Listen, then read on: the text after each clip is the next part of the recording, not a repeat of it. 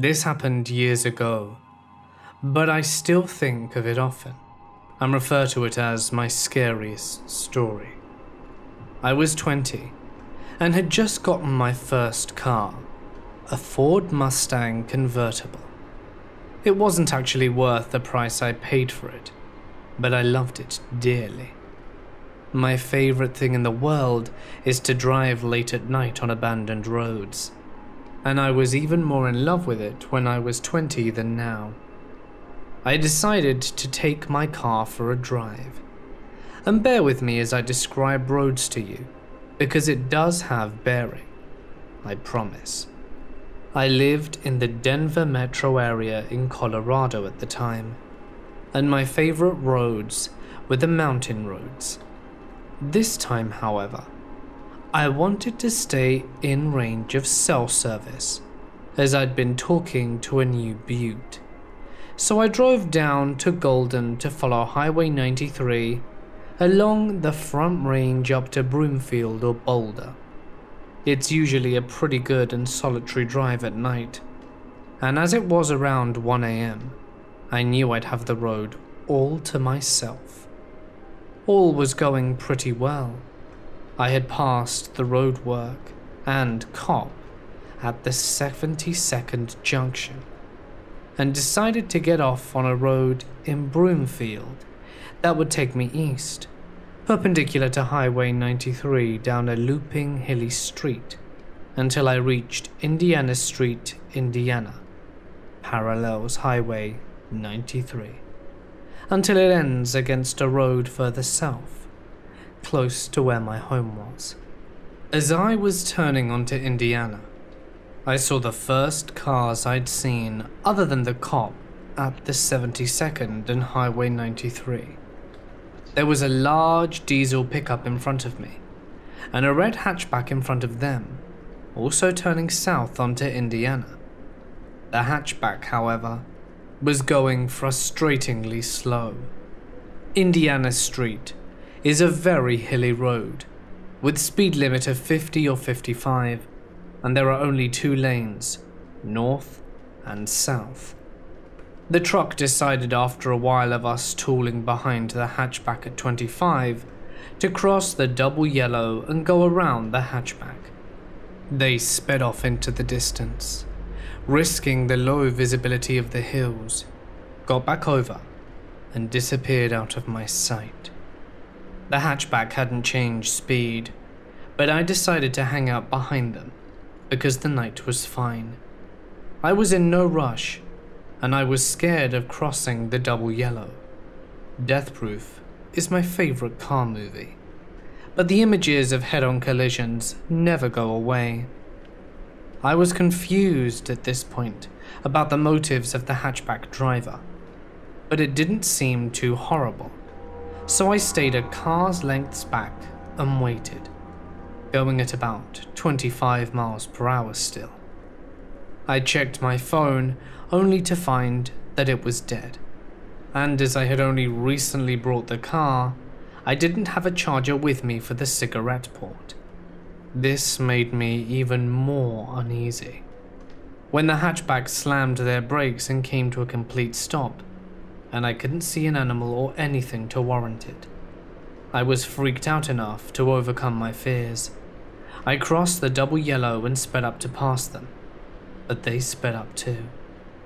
Thinking it was a mistake, I sped up more, reaching the actual speed limit of 50 or 55.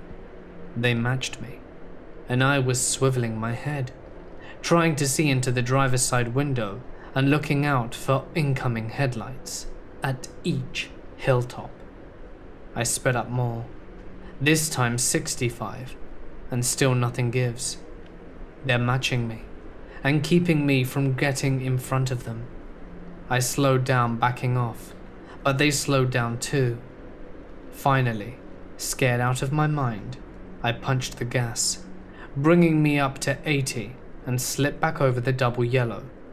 They tried to match my speed, but I'd been significantly ahead of them for long enough to get over, although I was scared of scraping bumpers, as they were so close. I didn't know what to expect, But when they started bumping the back of my car with theirs, I was in full freak-out mode. I knew that 72nd was coming up, and if I took a right on it, I would get back to Highway 93 and the safety of the cop. So I turned my blinker on the far right of the junction to let this person know I intended to get out of their way for good. They didn't back off. If I slowed down, the pressure against my back bumper merely increased. We were still barreling along at a white-knuckle speed of 65 to 70 as we passed 72nd without me being able to turn off Indiana. The next road coming up was Leyden Gulch Road, and to my surprise they started to back off. I flicked my blinker without thinking, wanting to get away from them ASAP. But of course they followed me onto the road, continuing to press at my back bumper until we were going at 60 in a 45, with no real street lamps and a lot of curves. I couldn't remember if Leyden Gulch Road went all the way to 93, but I was praying it did when I started to see cones and signs of road work along the side of the road.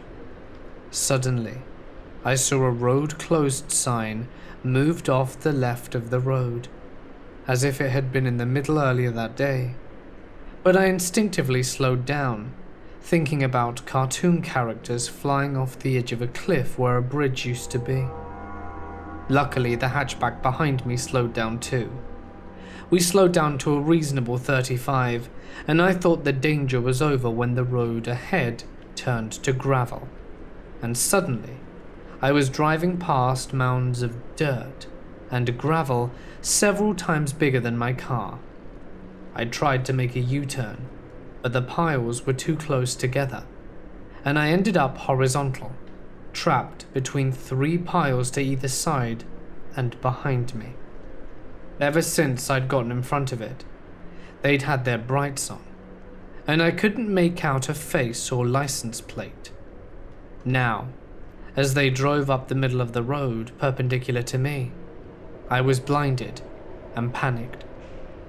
I tried to think of what could make them, whoever they were, hesitate or think twice. I settled for looking cocky and almost smirking, eyebrows raised. I'm a girl, so seeing a girl who should be hella freaked out looking amused and self-assured would be weird in this situation. I imagined if I had a gun or some secret weapon up my sleeve, they wouldn't want to mess with me. There was a really long silence, during which I started to wonder, what if they had a gun, and what was going on? Finally, I heard their car door quietly shut. The silence and yelling, or lack of road rage, and explanations freaked me out. So I decided to risk driving my car directly on top of one of the piles, hoping to go slanted up across the side of the pile and around their car. I kept my face locked on a "screw you" kind of face and hit the gas, looking at where I presumed they were the whole time, as I was still pretty blinded and couldn't see much but bright lights or shadows. My car miraculously made it, and I tore out of the dead-end road, back onto Indiana Street. I looked for pursuit but didn't see anyone, and made it safely home without seeing many other cars that night. The next day I went back to the area with my brother and sister, and the road closed sign was back across the middle of the road, and no longer at the side. I tried to call the police, but it was problematic because I didn't have a lot of useful information beyond that they drove a red hatchback. And also there was a little girl of 10 missing around the same time, Jessica Ridgway. And all resources were on the manhunt. They eventually found her body in Leyden Gulch, but the teen of 19, accused, did not own a red hatchback, so I'm at a loss. I remember the first notable thing that happened to me was when I was 8 or 9. I was running down the stairs and fell down a whole flight of them. During this, I had an out-of-body experience. I remember watching myself crack my shoulder blade and watching myself move my head and neck away from the hardwood stairs as I fell in slow motion. Then suddenly, blinking and being back in first person. I had a lot of weird things happen after this. Little things, like I would get songs stuck in my head, and upon getting into the car or walking into the store, the song I had just gotten stuck in my head would be on, at the exact part of the song I had been.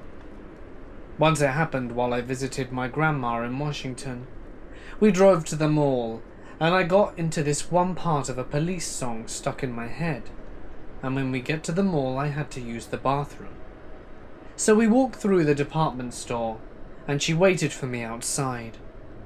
I walked in where the audio on the store speaker was much easier to hear, and it was the same song playing. Anyway, I always really liked these things when they'd happen. It made me feel connected to something bigger than I was, and I was lucky to have figured out how to tune into it. As I got older, I played around with astral travel and had a few really bad experiences which I chalked up to a shitty nightmare. At first they weren't too scary, just really uncomfortable. When my grandpa died in '07, I had my first sleep paralysis / talking to the dead experience. It was the day before his funeral. He was older and had been in bad health for many years before his death. It was sad when he passed, but he died in a peaceful hospice surrounded by family. I never met his mum, my great-grandma, but had heard that she was an intense little firecracker of a woman. I knew she was shorter and a strong personality, but we weren't the type of family that kept a lot of photos around or talked about paranormal stuff, so I didn't know her face at all. I remember I laid in bed the night my grandpa died and kept thinking about how I felt like I was one of the people who was tuned into something bigger, and kept thinking, Papa, please just tell me something that can make Mum feel better. Something to let us know you're okay and at peace and didn't suffer. I didn't get anything. I had literally no idea what I was doing anyway, and I fell asleep. I woke up feeling pressure on my chest and could only open my eyes a little bit. At the foot of my bed stood this woman who was short, had a tall beehive hairdo, and wore a red sweater.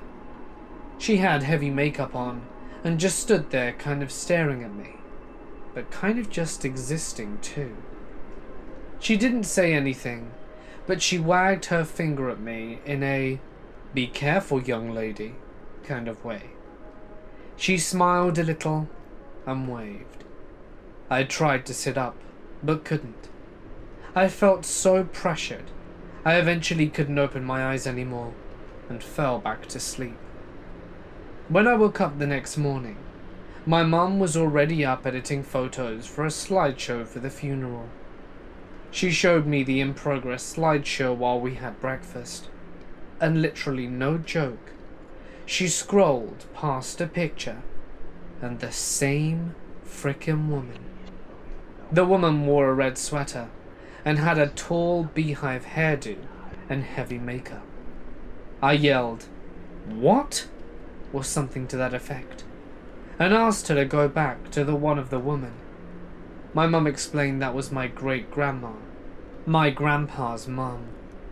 I told her this story, and my mum, not a big believer in this stuff, was like, "Wow, honey," but didn't give it much more than that, understandably. I could offer no comforting words.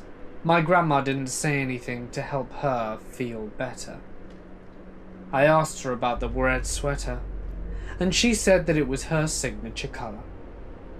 I would often feel pressure on my chest or legs, and wake up from a sound sleep and feel like I was being pushed into the bed and would see things moving in my room. I would get really scared and try to squirm out, but couldn't. It was the typical feel someone in the room kind of feeling, and like you were stuck and someone was holding you down. It scared the shit out of me every time, and it happened about 2 times a month. Eventually I started cosmetology school, and my friend was dating this guy. I'd only met this guy once, but I knew through her stories, in beauty school you have hours on end to talk, that he was a badass metalhead who drove a motorcycle. Very nice and kind, and good to her. He had gone out one afternoon for a long ride on a nice long canyon called Santiago. We lived in Orange County, California, and this is a popular ride. As he came around a blind corner, he hit another motorcyclist head-on, killing them both instantly. I was so sad for him and her and their families. I had never known someone my age like that die, and my first thought was I wanted to do the same thing as with my mum, have something to say or do to help heal my friend. She was a wreck. In the first few days, we'd stayed up all hours of the night on the phone talking. One night she was particularly sad when we hung up, and I kept thinking of him, and asked him to come and tell me something that would make her feel better, and to know he's okay. I again felt a huge weight on my chest. I started getting this overwhelming uneasiness, and eventually said out loud, "Stop, it's too much. I don't give you permission anymore." The pressure immediately relieved. I calmed down and fell asleep, and my dreams were so incredibly vivid. I dreamed that we were at the Angel Stadium, and I had gotten tickets to go to the team-only areas where you do the meet and greets. I was waiting in that long open-door corridor where the teams emerged from the stadium. Then I was waiting for the team to walk by me on their way to the game. I saw the Rally Monkey mascot person and approached asking for a photo.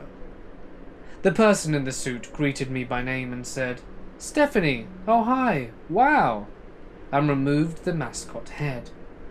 Underneath was Miles, my friend's now deceased boyfriend. He and I did not know each other, but he proceeded to ask how I was and how his girlfriend was, and to give her a big hug from me, and we parted ways. I woke up and called her, and she gasped, and was happy but confused. She knew he and I did not know each other, and she asked me how I knew he was an Angels fan. I didn't, and later at school she showed me photos of his room. This was before social media, so I couldn't go look or get a photo via text, but he had been a Rally Monkey stuffed animal collector. My stomach dropped. I couldn't believe this weird random fact had come through. All I knew of this guy was that he wore black leather jackets and listened to some Misfits. Totally the opposite of a baseball fan. I had no idea.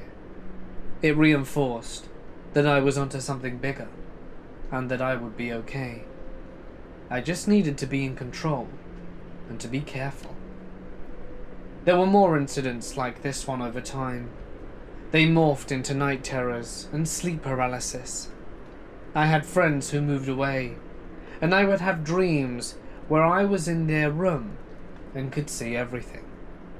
This was before social media, so I did not see photos or video chat in order to know what their rooms looked like, but I could describe things. It was fun sometimes, as well as scary. I once was at a friend's house in San Francisco, and felt like there was a bunch of kids in this hallway when I went to pee in the middle of the night. I told him I felt like I was about to bump into them when I walked into the darkness of the bathroom, and we ended up investigating to find that the place was an old orphanage. A little while after, my boyfriend of 5 years at that point and I moved from San Diego to Orange County after he got out of the military. We were finally starting the normal chapter of our lives and were stoked to not be dealing with deployments anymore. We got an apartment in a little place near our parents and were so excited.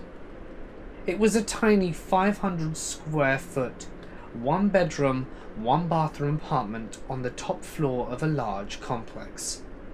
When we moved in, I was hanging clothes in my closet and made a joke to him about this attic opening that was just like in the movie The Grudge, where the demon Japanese ghost lived in the attic, and Sarah Michelle's character discovers it when she peeks her head up there. It was literally just like that movie, so I joked to my boyfriend about it. A night or two later, I was going to sleep, and he came in to say goodnight. Jokingly, he opens the closet, peeks his head in, and looks like he's talking towards the attic hatch. "Okay, she's going to be alone. You can come out now." I laughed and was a little scared, but let it go and went to sleep. That night, it all began. I woke up feeling like my ankles were being pushed into the bed. The pressure was on my feet and ankles, and I tried to move but couldn't. I saw little twinkly lights floating around the room, but knew I had weird sleep paralysis stuff before, and tried to relax and breathe, and was eventually able to fall asleep. My boyfriend was asleep next to me a few hours later, when I woke up to the house completely quiet except for knocking. I heard it directly above my head. Random little loud knocks, loud enough to stir me, and know where in the house they were originating from. I laid there listening. The knocks jumping around the house, staying in one spot for 5 or 6 knocks, and then taking a break and popping to a new spot. It went from the bedroom, to the front living room, to the bathroom across the hall, and all over the house. I thought I was the only one awake, but I heard my boyfriend move, and looked over to see that he was laying there awake too, very quietly. We were both paralyzed with fear and confusion. We had both been listening to this, assuming the other was asleep for roughly 10 minutes. We asked each other if the other had heard it, and yep, both of us had been listening. It stopped, and we were able to fall back asleep and talked about it the next day. The knocking happened a few times over the weeks and months. One time, he came home to the cabinets in the kitchen open. Once we came home to our little futon couch tipped backwards, the bench part in the air, and the back on the floor against the door. Once, it was all the shoes pushed against the door from the inside, making it really hard to push the door open. But nothing was very confrontational. We set up a camera to run overnight at one point, but the camera was older, and we couldn't get it to stay on for any length of time. I put flour down on the floor a few times to see if I could catch any footprints. Nothing. Sometimes the house got a smell like burning, like that same charcoal, almost wood kind of smell. I had talked to the complex about it, but wasn't sure if it was something bigger. But they came and repeatedly said nope, that nothing was wrong with any of the connections in the building. Then things started to escalate. One day I didn't have to work until later in the day, so I slept in after my boyfriend had left for work. He left as it was starting to get light out. I fell back asleep, and I woke up a little bit later when I heard the foot on carpet sound. Really soft shuffling kind of sound. I opened my eyes a little, not moving, just assuming that my boyfriend had returned home. Perhaps come back for something he forgot. So I closed my eyes again. I was laying on my stomach on his side of the bed, so I couldn't see if he came into the room, but I knew the bedroom door was open. I felt something press on the mattress near my feet. Still assuming it was him leaning on the bed for something, I still didn't move. I felt it press further up the bed, like two hands on each side of my leg, a hand in between my legs, and another on the outside of it. The pressing down was super close to my body, and it started to draw on me that it couldn't be my boyfriend. He had to work. Why would he come back home to mess with me? I started to try and turn over, and I realized I was frozen. I couldn't move. I got a knot in my stomach and was so terrified. I could feel it pressing down on the mattress next to my hips, and I just kept thinking, don't get fully on the bed.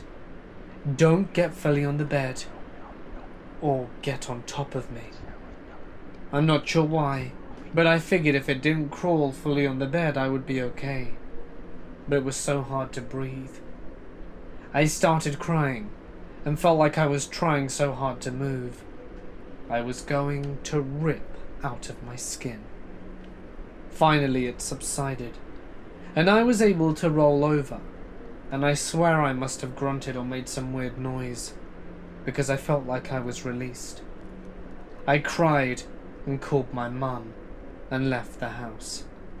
I ended up just going to work in her clothes because I refused to go home alone. I kind of cooled off at this point after the first incident, and didn't have a choice but to sleep in my apartment, as I paid a stupid amount of rent for it.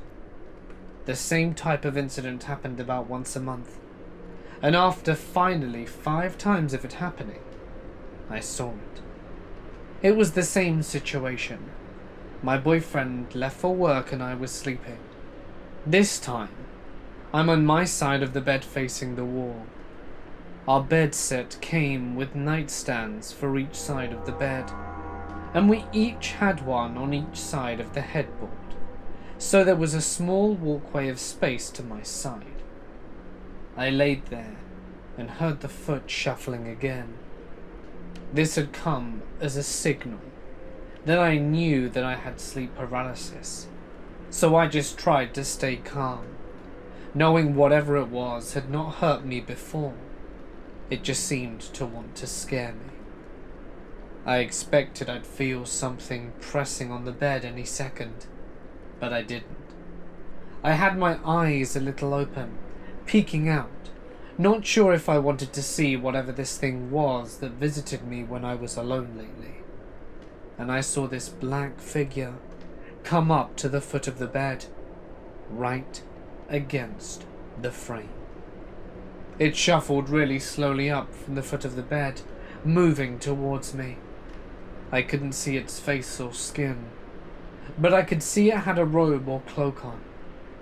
I pretended to be asleep, but was watching it. I realized that its attention wasn't on me. It was on my nightstand. I had a small lamp, my phone, a clock, and a few rings and my necklace on top of the nightstand. I was facing towards this nightstand, and this tall robed thing was standing at it. So when this creature, I guess I could call it, it approached, and I could see its hands coming out of the sleeves of the robe. It had one too many finger joints. The hands were long and slender, delicate-looking hands, and the fingers were just too long, really pointy and pale. I watched it lightly touch all the stuff on my nightstand. It would use the tip of its creepy finger to just slightly feel whatever item was on the nightstand ever so slightly, just enough to make it move a little bit. I'm so focused on this horrifying creature standing right next to me and trying to stay silent and calm. It smelled like burning, like that same charcoal, almost sour wood kind of smelling. It didn't pick anything up, but it just seemed curious about the stuff on my nightstand. I watched this for a few minutes. It touched each thing slowly a few times, turned towards the window, and shuffled back out of sight. I sat up and didn't know if I had ever moved that fast in my life. I ran out the house and went to my mum's again. I almost called the fire department because my house smelled like smoke, like this putrid, smoky smell. I was sick to my stomach and actually refused to sleep alone after that. I would wait to sleep until my boyfriend was ready for bed, or I'd fall asleep on the couch near his desk.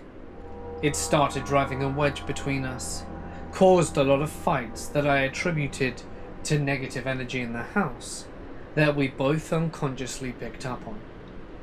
The episodes of knocking continued as we lived in the apartment for a full 2 years. We eventually decided to move to our parents' house and started packing up to leave. The episodes of coming home to open cabinets, feeling like something was trying to crawl onto the bed, even when my boyfriend was sleeping next to me, had increased to almost once a week by the time we were moving out. We were frightened all of the time, and it was terrible. But it didn't end there. I realized that I had not had sleep paralysis or feeling like something was crawling onto the bed with me since I'd moved out, and didn't think much of it. I'd always assumed it was connected with me, and I'd never get away from it.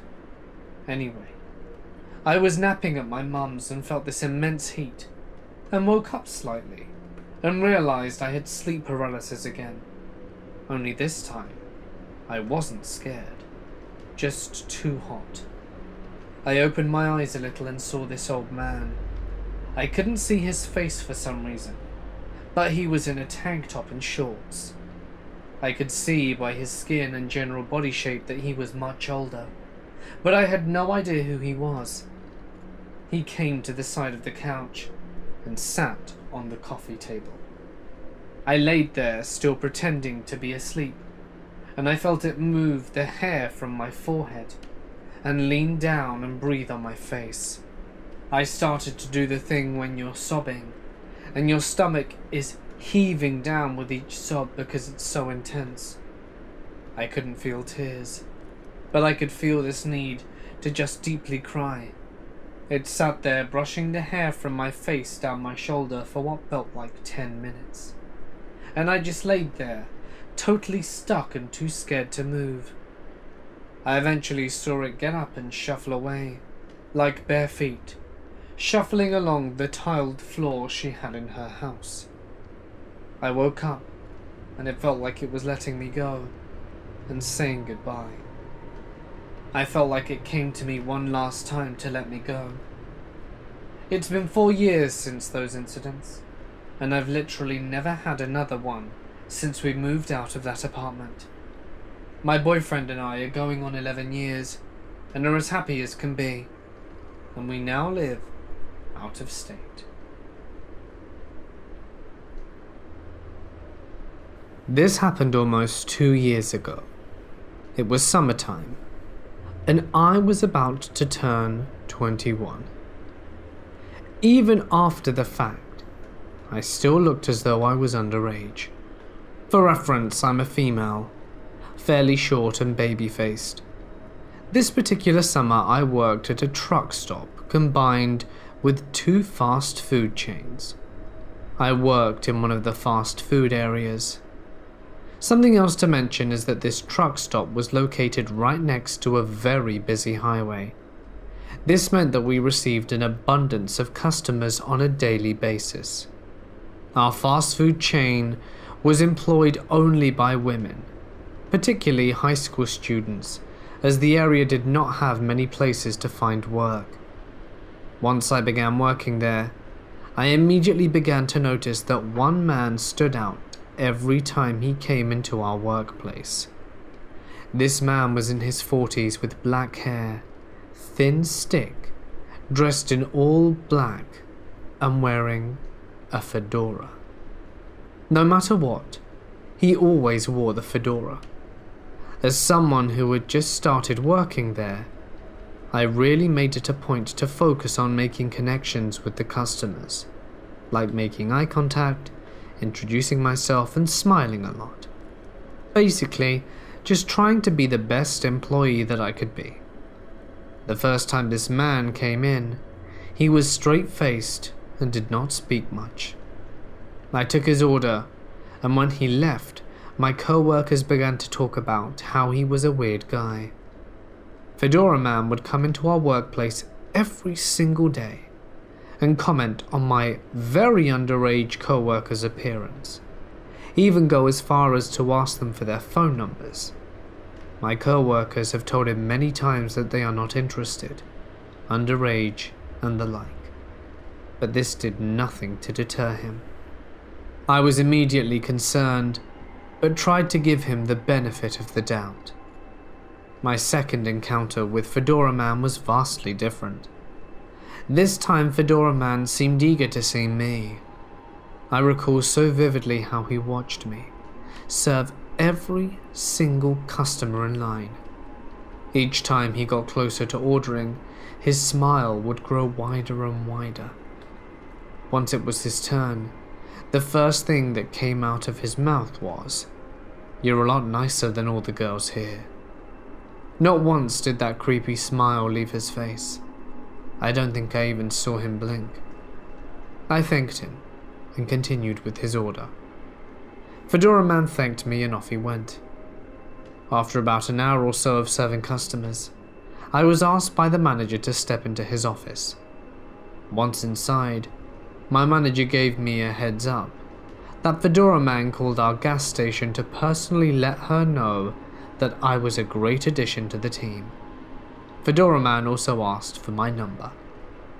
My manager hoped that by telling him that I was underage, even though I wasn't, and this didn't stop him from hitting on my other underage co-workers, that this would deter him from trying to get my number.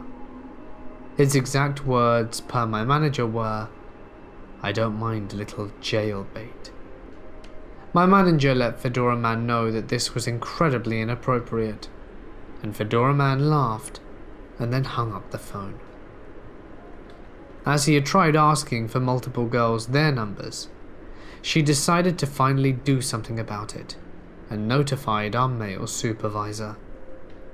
The next day, the Fedora Man was approached by our supervisor as he walked into the store. They talked for a few moments before he stomped out, and he did not look happy. Later on, my manager would tell us that our supervisor did not ban Fedora Man from the store, but rather let him know that he was making us uncomfortable.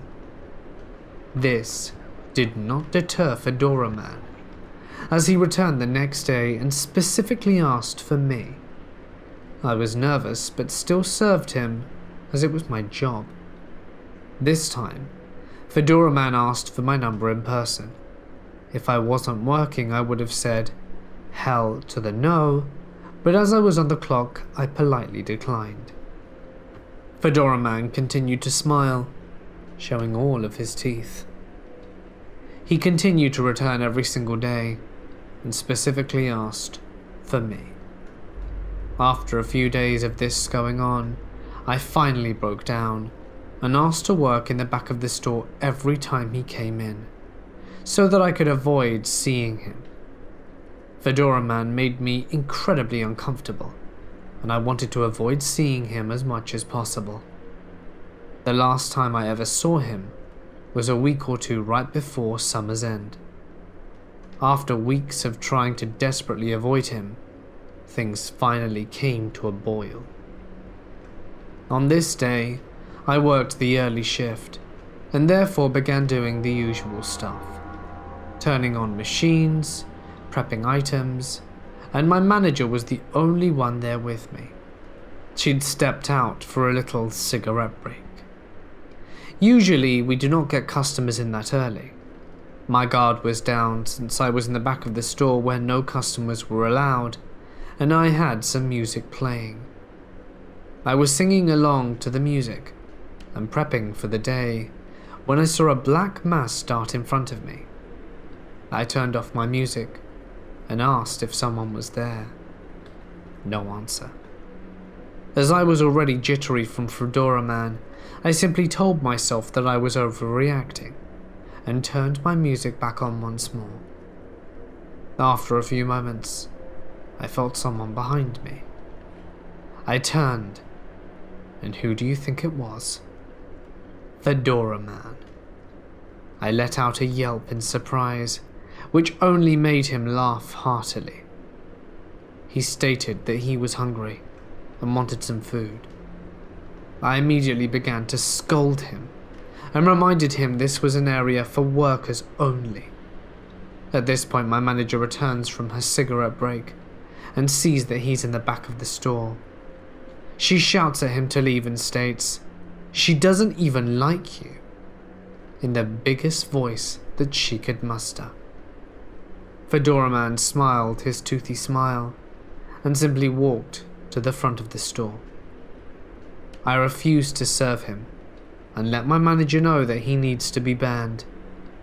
I wish I could say this story had a happy ending, but it doesn't. I ended up leaving that job a week later and haven't gone back since. I occasionally talk to my old co-workers, and they've let me know that Fedora Man still comes in every day, hitting on the underage girls there and asking when I will be coming back to work. I was 9 years old, and we were all packed into my mother's car on a trip to visit family for the Thanksgiving holidays. Our trip took us through Tuckersville, Arkansas, and it just happened that we needed to make a pit stop for gas at the T-Rix there. I don't know if it's still there. The last time I was by that way was 2012. My mother, sister and I got out of the car and made our way inside to use the restroom. There was a man in a beige coat and matching cowboy hat crossing the pavement nearly even with us, though none of us saw him get out of his car or anything. He made the building before us and ended up standing beside the door, faced as if he was staring at the ice coolers along the side of the building. My mother urged us both to pass him and into the well-lit building. My mum must have had a gut reaction, because when we were all done with what we needed to do, she held us back by the shoulder and told us to wait for our stepfather. As we wandered the store, wasting time for my stepdad to finish pumping gas, the man remained where he had been when we had come in. I kept glancing at him, feeling more and more creeped out. It took quite a while for my stepdad to come in after us. I guess he hadn't needed to use the restroom and assumed we'd come out to meet him. And that whole time, the cowboy man stood by the door motionless. Finally, my stepfather came through the door, huffing in frustration because it was late at night and he was ready to get back on the road.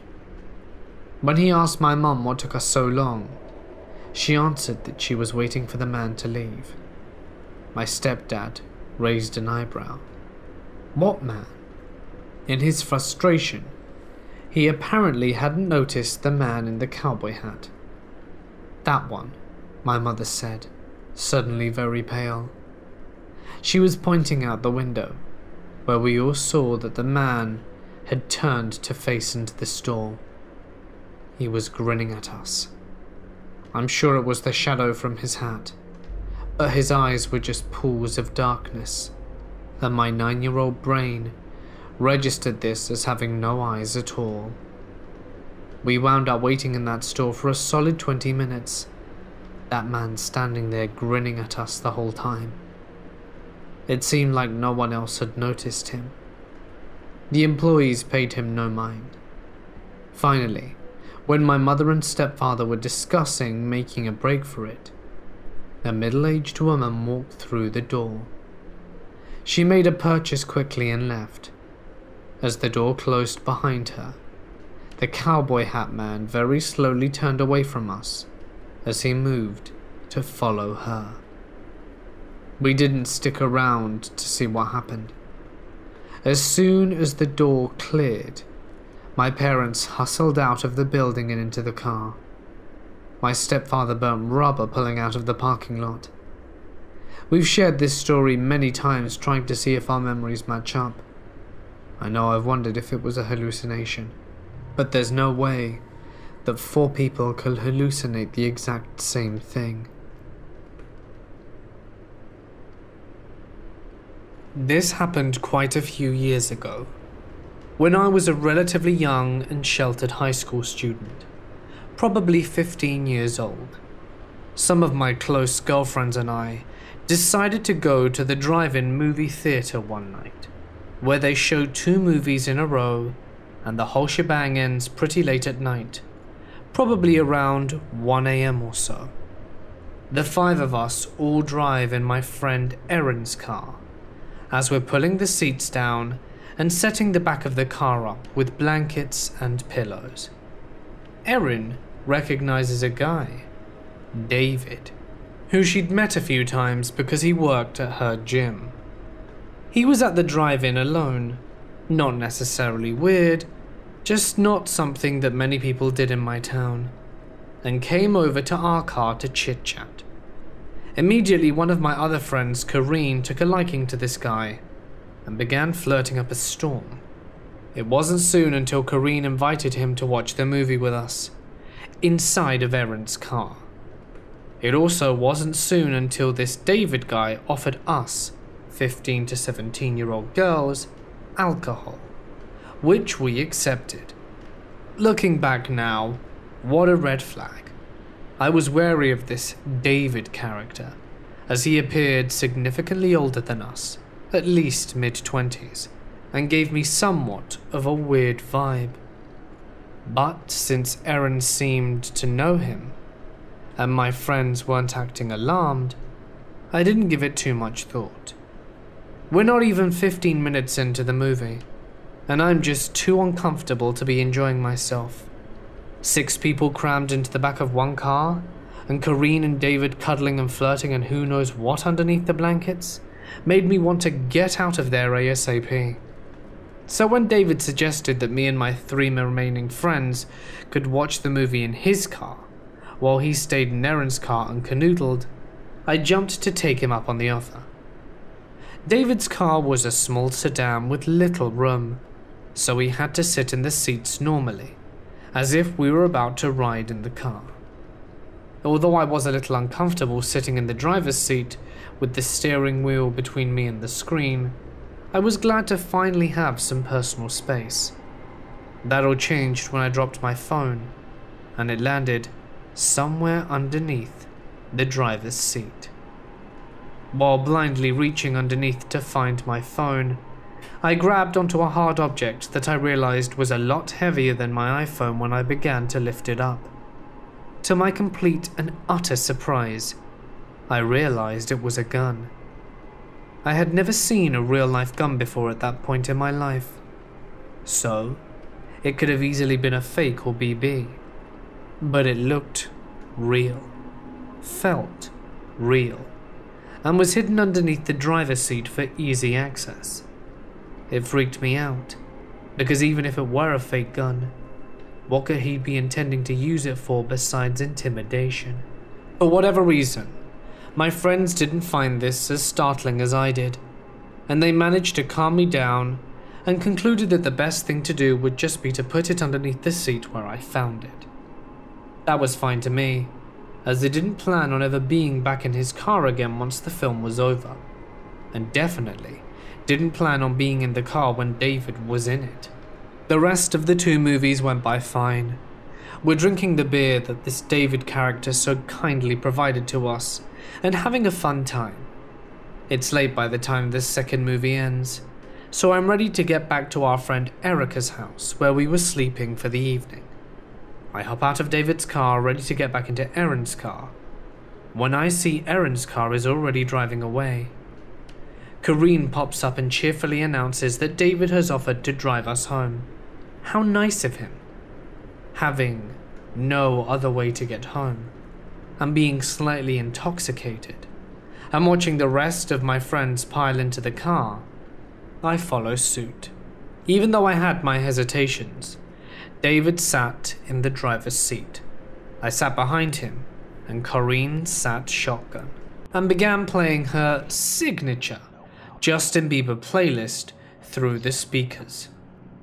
The car ride started out normal enough, with Erica giving directions to her house, and Corinne not paying attention to anything but her Bieber, and me feeling uneasy and hyper aware of the situation.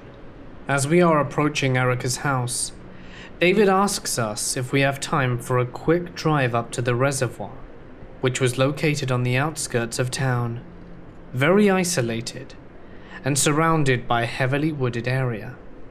It's probably close to 2 AM at this point, and the only person who even slightly knew this random man has left us, and I know there is a very real gun underneath the seat of this guy's car that he doesn't know I know about. So of course I say no. David just says, "We're going up to the reservoir." Confused and alarmed, I start politely protesting, saying we really don't have time and that we're being expected at home. Yada yada. But with every word I say, David turns up the volume of the music up louder and louder, drowning out my voice and obviously ignoring me, as he starts to head up the long dark road that leads to the reservoir. I go into panic mode, annoyed that none of my friends are doing anything, especially Corinne, who is still singing along to Bieber. I start to freak out, and I decide that he can't take us up to the reservoir. He just can't. What if the gun is real and he threatens us with it, or worse? What if the gun isn't real, but he still uses it to threaten us, or something? A million thoughts race to my head. I won't let him take us into a secluded area, where any number of things could happen, and no one could hear us. I decide if he's going to do something to us, I would rather risk it being there, in town, on a more populated road where our chances of survival or whatever were better. So I literally freak out. All sense of politeness I felt I needed to have are gone. I started kicking the back of his chair with both my feet, screaming at the top of my lungs that he needs to take us back now. I roll down the window and start shouting, trying to cause a scene, doing anything I can to stop this man from driving us to the middle of nowhere. I don't stop kicking and screaming until he relents, almost scoffs and says, "Fine," as if I was some crazy lady, completely overreacting to the situation. But you know what? I don't care what he thinks. I'm just relieved he has turned the car around and is actually taking us back to Erica's house. Once we get there and run out of the car, we wake up Erica's parents to let them know what happened, since this guy now has one of our addresses. I didn't sleep that whole night, and my friendship with Corinne was irreparably damaged from her putting me in such a terrifying situation, just because she had the hots for this guy. Creepy drive-in movie theater guy with a hidden gun, who doesn't listen to scared 15-year-old girls. Let's not meet.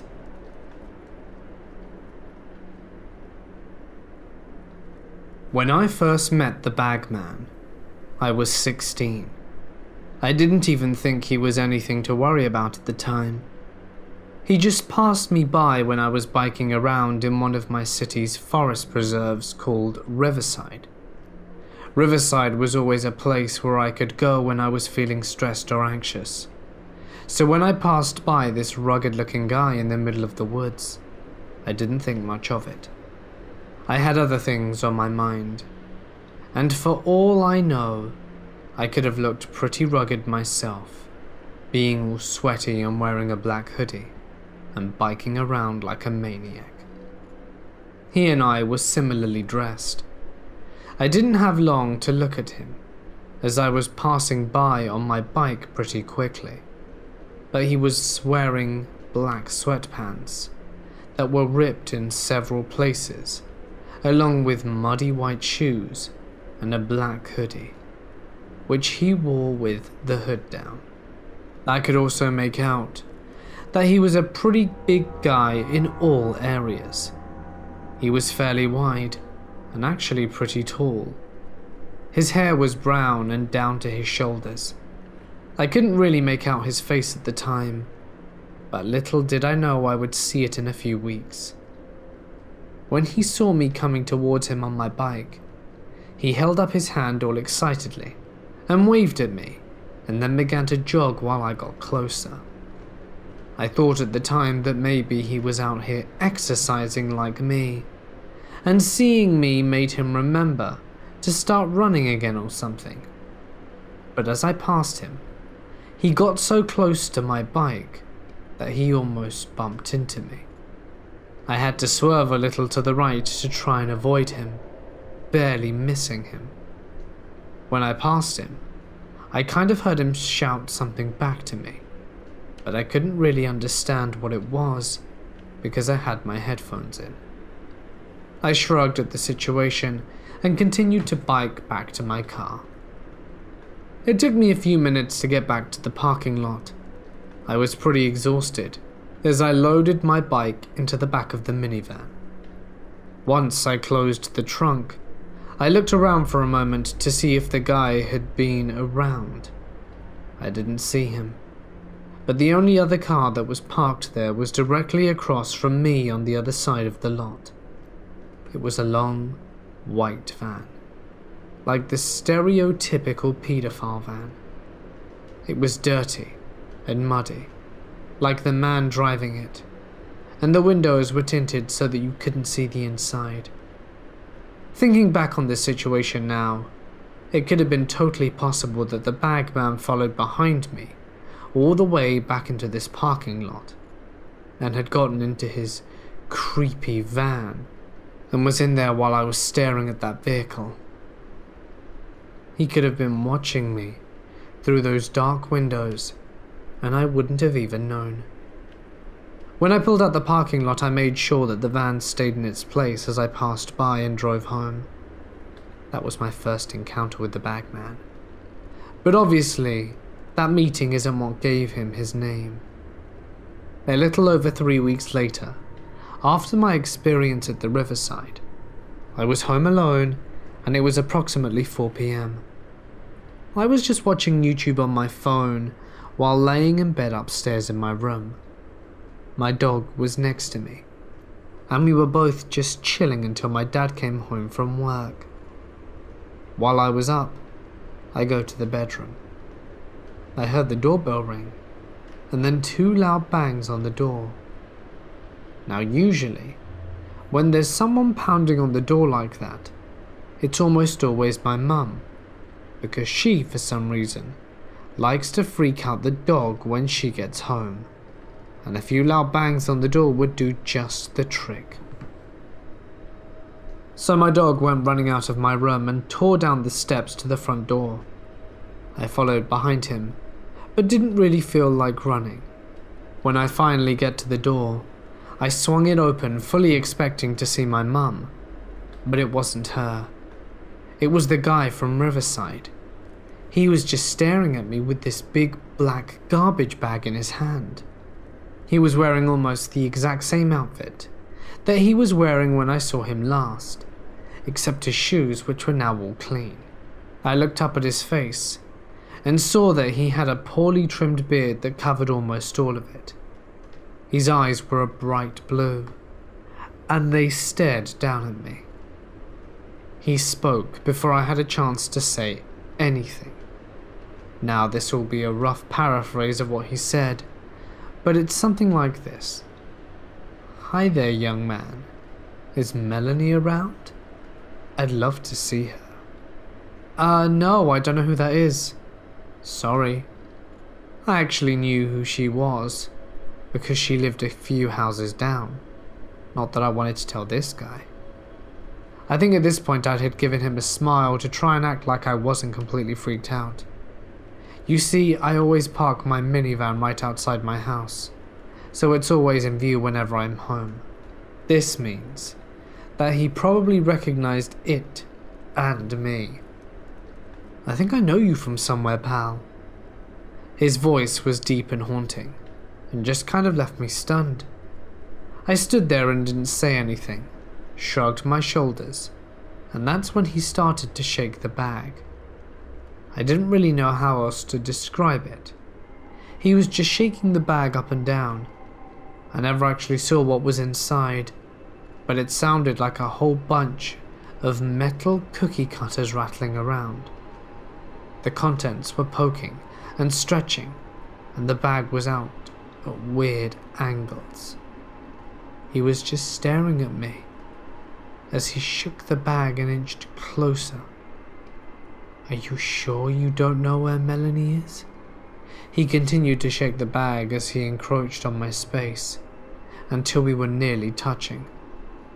My breath was shaky, and I was looking down at the ground like a dog that had just gotten into trouble for peeing on the couch. Then I snapped and pushed him away from me as hard as I could. His skin was flabby and soft, and his shirt felt greasy. I used all my strength to get him away from me. I didn't look back as I did a 180 and sped back into my house, slamming the door, and once I was back inside, I could hear him pound his heavy arms against the door and the clamoring of whatever was in the bag. He banged on the door for maybe 30 seconds before he stopped abruptly. I quickly sped towards the window to see if he was still wandering there, and I moved to the side to get a better angle of the doorway. I saw him looking back at me. When we met eyes, he immediately started running back to his van, which was parked across the street. I recognized that it was the same one from the riverside. I was disappointed to see that there weren't any front license plate numbers, but as the van started to move and pass my house, I took down the number and letters that were on the back of the van, and I still have them written down on my phone. Since that incident, I haven't seen the man since, and I notified Melanie that some man was asking around for her. She said she had no idea who it might be, but would tell her parents just so that they could keep a lookout too. After about a year, my mum and I were having lunch, and she was scrolling through Facebook when she came upon a post from a woman that lived in a state neighbouring ours. The woman wrote that a man driving a white van drove up to her house and knocked on the door, which her youngest daughter answered. The man had apparently asked her to get into his van because he had the circus in there. Apparently the mum came to the door before anything happened. Apparently the man was still being really creepy. Unfortunately, the woman didn't post a description of the name or the man, but she definitely remembers the white van. Now, I don't know exactly what the critics mean. Now, I don't know exactly what the circus means, but I'm almost positive it's the same man that visited my house, and I'm pretty sure he's still out there preying on people, because just yesterday the local news said that they interviewed a 9-year-old girl that was approached by a man driving a white van. So please, if you live in central Illinois in the US, watch out for anyone matching the description. You may find him. I used to work in a hole-in-the-wall gas station out in the sticks of North Carolina. I was freshly 18 and had a new car, a crappy Chev, but it got me from point A to B, and was newly promoted to assistant manager. So I was working many late nights by myself. Truthfully, I loved working alone. My boss was super laid back, and his philosophy was, as long as the work gets done, do whatever you please. And we had a shotgun behind the counter, which he taught me to shoot on the first day there. So even though I would be there so late, I always felt safe. On this particular night, it was extremely dead. So, with my boss's permission, I closed the store early and hopped into my car. It was probably 11:30 to 12 AM at this point. Other than being able to get out of work so early, this was my usual routine. Nothing seemed out of the ordinary. I texted my roommate to let her know I was arriving early, as we always looked out for each other like that. I lit up a cigarette, then started on my way home. For those of you who don't know North Carolina like I do, I'm going to provide a little bit of detail regarding the terrain. From where I worked at the gas station to where I lived, I had to drive down the back roads. Those roads consisted of very dense wood on both sides. Sometimes the woods would seem so thick, you really couldn't tell where you were, especially at night. This could be intimidating to those who don't know the area, but honestly I was more worried about deer jumping out in front of me, which was a common occurrence in this area. But on this night, I wished it were just a deer. I was driving down the road, blaring Nirvana, which was my favorite band at the time, and just being a typical 18-year-old grunge kid who had newly discovered the freedom of being an adult and getting off work, when all of a sudden, I see something in the middle of the road, probably 75 to 100 feet away. At first, I thought it was a deer, but it looked too small to be a deer. So I started to gradually slow down, ultimately coming to a stop. I have to wear glasses when I drive, mainly at night. But my eyesight isn't terrible enough for me to make it a habit. I grabbed my glasses and put them on. Now being able to see much more clearly, I almost shat myself when I saw it. It was a woman, an older woman, wearing what looked like a nightgown of some kind. Her hair was in disarray. She had her hands behind her back and was just standing there in the middle of the road, just staring at my car. Let me remind you, we are practically in the middle of nowhere. There are trees as far as my headlights can shine, and it's midnight. I'm naturally paranoid, so all sorts of questions were running through my head. Who is this woman? Where did she come from? It's midnight. Are my doors locked? Why is she out here at midnight? Should I honk my horn at her? Should I call the police? What if she has Alzheimer's and doesn't know where she is? Or what if she's an escaped mental patient? Even though the closest mental facility was only 3 to 4 cities away, I didn't exclude that possibility. I thought about calling 911, but I get my phone and, of course, no cell service. This encounter went on for a while, just sitting there in the middle of the road, mentally questioning what to do. It's now way past midnight and she's still standing there, just staring at me with this zoned out look and her hands behind her back, as if she were observing me. I started to get tired of this. Considering that I had to be up early for work the next morning, I honked my horn at her. I didn't expect what happened next. This woman's face turns from being spaced out to complete rage. Then she raises her arms up, and it looked like she was holding something in her hand. She lets out this horrid guttural scream and charges at my car. As she ran closer, I realized she was holding something sharp. It looked like a kitchen knife or a piece of jagged glass. During this moment of horror, I had a brief flashback to my stepdad giving me advice when I first got my license. If an animal ever runs in front of you, turn it into a bump. I love animals, so I couldn't bear to hear that. But at the time, I was taking my stepdad's advice. I was going to turn this woman into a bump. Serve the Servants by Nirvana comes on next, and I mention this because this song has much to do with the aura of that moment.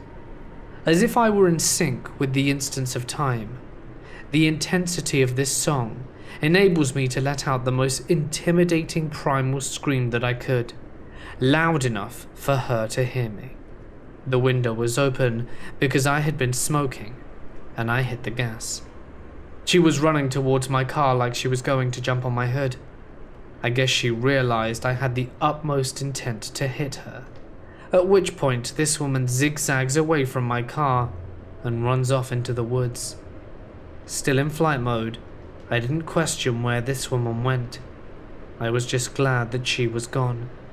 So I accelerated on the gas and sped the entire way home. I got home at almost 1:30 a.m. My roommate was still awake, waiting up for me the entire time. She was extremely worried for me, because it was way past the time I said I was going to be home. She had been texting and calling me when I pulled up to the house, and I got all of her texts and missed calls at once. So I started to explain to her what happened. My body went from fight mode to panic, as I was recounting everything that had occurred. My roommate's aunt was a 911 operator, who also happened to be working that night. So she decided to text her aunt to see if there were any silver alerts in the area. Immediately her aunt texted back and said there weren't. That alone gave me goosebumps to the core of my being. There was no explanation as to where this lady came from. So deranged lady who tried to attack me in the middle of the woods in North Carolina? Let's not meet. And if we do, per my stepdad's timely advice, I will turn you into a bump.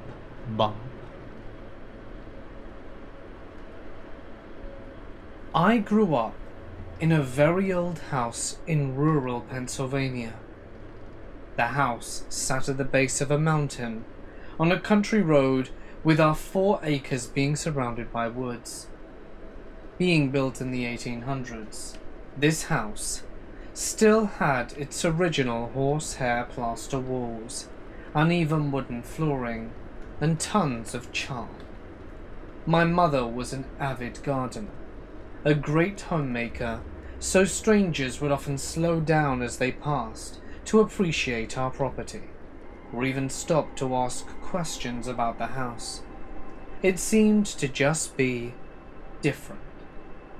I believe that my mother and I are both sensitive to energies, and neither of us have ever felt safe in the house, while my father would tease us for being so silly, as he didn't believe in anything that he could not see. There was so much activity in this house that I could probably write a book on all of our experiences. Shaking beds, slamming doors, and flicking lights were so common. I would wake to my bed shaking, grumbling something like, "Oh, stop it," and go back to bed. I never really thought that this was out of the ordinary, until I was old enough to have friends spend the night at our house. So many of my friends had experiences in the house that when I was in 5th or 6th grade in school, I was considered the creepy house girl. So I thought I'd share some of my experiences. I had my friend M over for the weekend when I was around 12. I was going through a really terrible phase where I was really into dark subjects. I watched The Craft and other dark movies with M, who I seemed to really be connected to. I was raised Christian, so I always felt a little uneasy about her interests in witchcraft and such, but I figured it was harmless, since we were just kids and she was playing around. I also had a feeling that this girl was trying to get close to me, because of the rumors that my house was haunted. We had spent the weekend watching scary movies, and had a good bit of adrenaline in our system. I think she was a little disappointed that she didn't experience anything creepy while she stayed over, and she asked if we could try and communicate with the ghosts while we were hanging out in my room. I had grown up accepting these experiences, but had never tried to make contact with anything. I always had the suspicion that most of my experiences were harmless, that there may be something a bit darker in the home. It made me really uneasy, but it was about 2 p.m. and I wasn't so afraid in the daylight, so I agreed. M sat in the middle of my room with her legs crossed. I stayed back a little, sitting in my desk chair. I was apprehensive, but also a little excited at what might happen. She started asking questions like, "Is anyone there? Show yourself. Who are you?" All of these questions elicited nothing. These types of questions continued with no result. Em started to get really annoyed and confrontational in her attempts as the uneventful moments passed, and she kept on. I was getting more and more anxious and wanted our experiment to end, and I could feel the level of tension in the room was making my ears ring. Nothing out of the ordinary was happening, but I had this sense of deep dread in my gut. I wanted it to end, but I didn't want to disappoint Em. I tried to casually end it by saying, "Let's give up. These ghosts are just chickens." I'm not sure if it was because I had made an effort to communicate, or if what I said really struck a nerve, but my ceiling fan, which wasn't on, fell from the ceiling as Em was under it. We both froze. We were both completely stunned as we stared up at the swinging fan as it dangled from the electrical cords. I didn't want to believe it, and neither did Em. The fan was relatively new, as it had been installed by my electrician uncle a couple of years prior.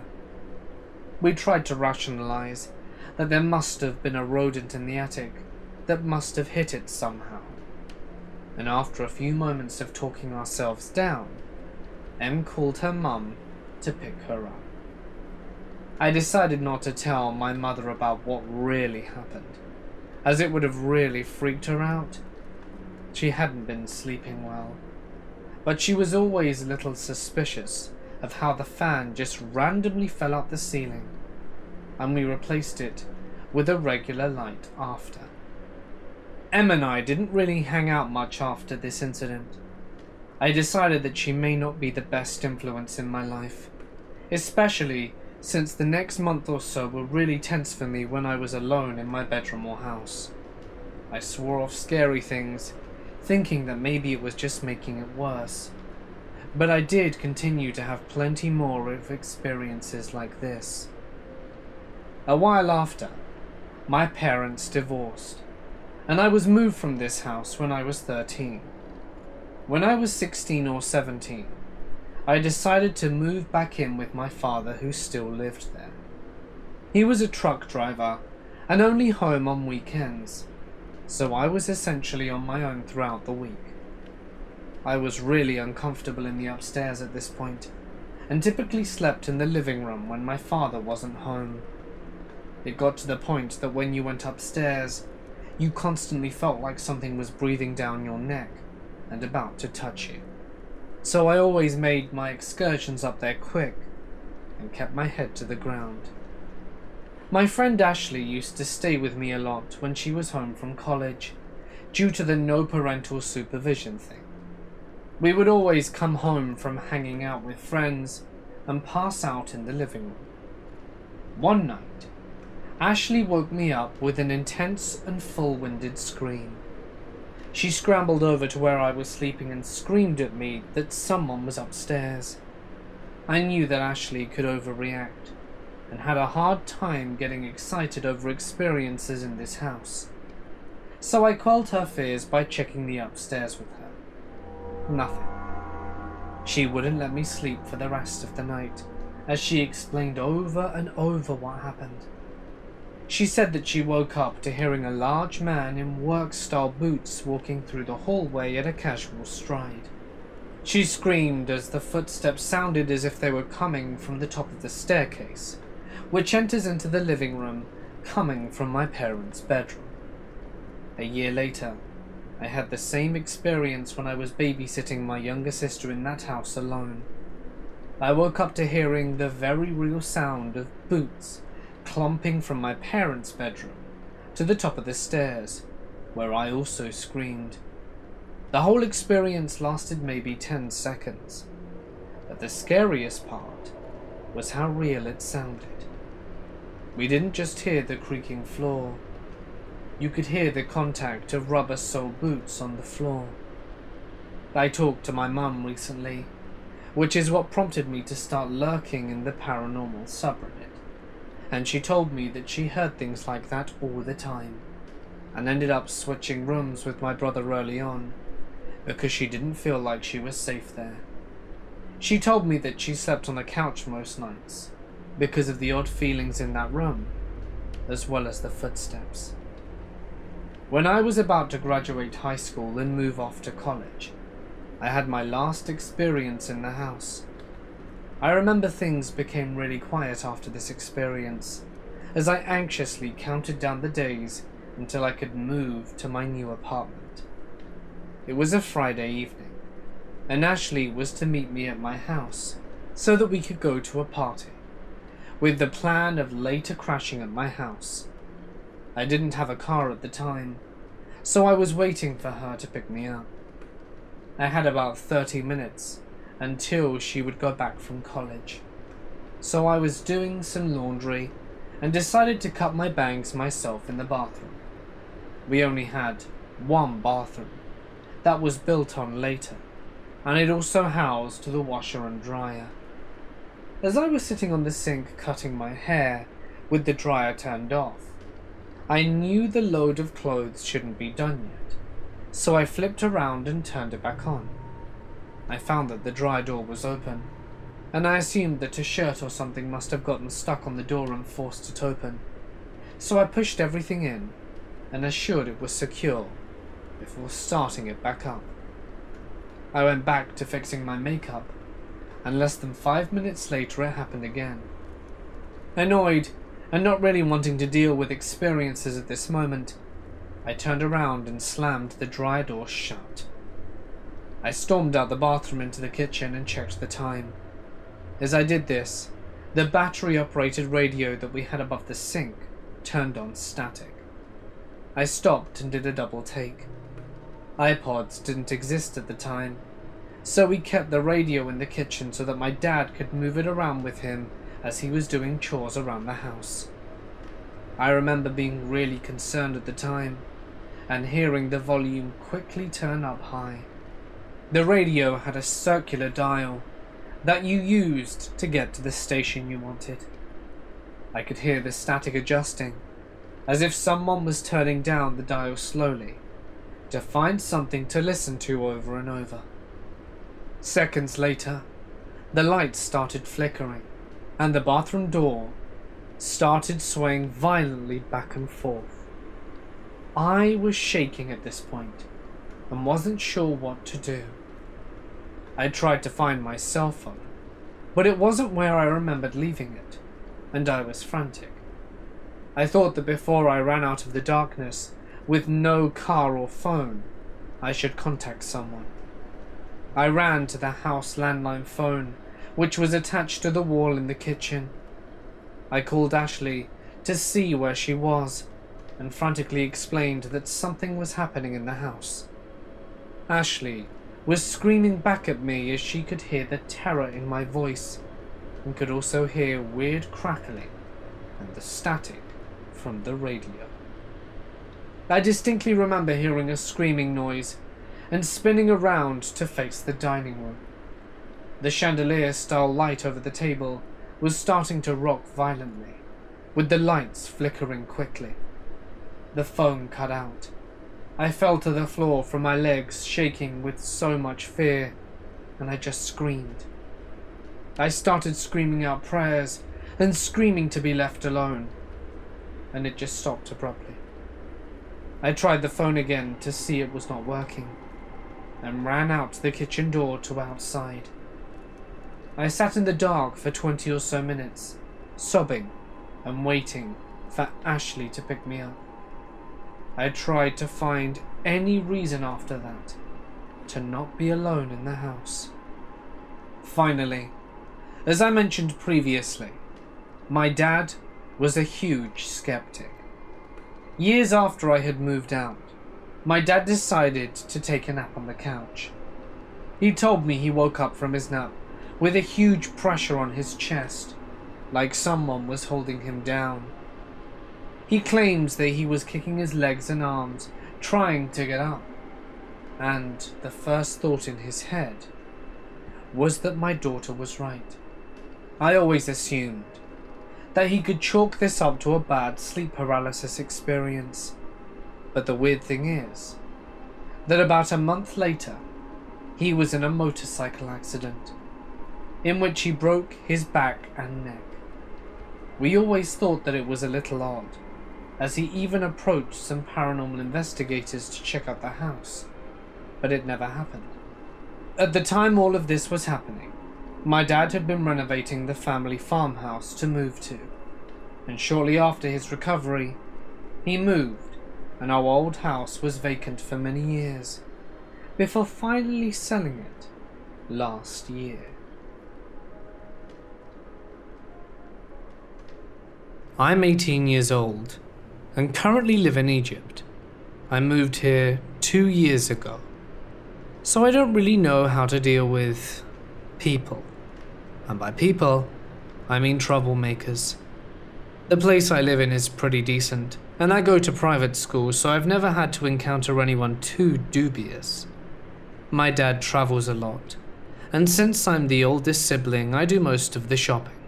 So I always get the groceries and almost everything from big malls.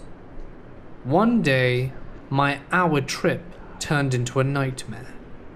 I drive a decent car, not a sports car or supercar, but it's pretty good for your average youngster in the Middle East. It's an SUV. About 3 weeks ago, I had a list of groceries to grab, so I went to the mall, did the shopping, paid for it, and got out. I decided to try that new vegan burger that I see every day on Facebook, and got one burger, soda, fries, and walked out to the parking lot. I see this kid who I thought was about 15-ish and looked pretty homeless to me, and I decided to give him my fries. So I dropped the bags on the back seat and was even thinking of maybe talking to him to hear his story. I was really urged to help him. After all, it's harmless, and actually the opposite of harmless. I go over to him and shake his hand. I ask him first what he's doing out here, and he told me that he was on his way to his village, but he lost his money. Now, a lot of people have warned me about this scam, but I felt like he was in a really bad spot. So I asked him, where do you live? What do you do for a living? Which school do you go to? And what are you doing in this city? He said he's working with someone and sells stuff on the street, and he sold the goods but lost his money. I felt really bad for the kid, so I offered to give him a lift to the bus station and enough money to get him there. It wasn't much, but it'd be enough for a ticket and some change, and it was pretty much on my way back. I didn't feel anxious at all about it, but I told him about my private life. Not really, just what I do and where I live. And before we head out, the mall security comes and asks if he's causing any trouble, and I tell them that he's okay.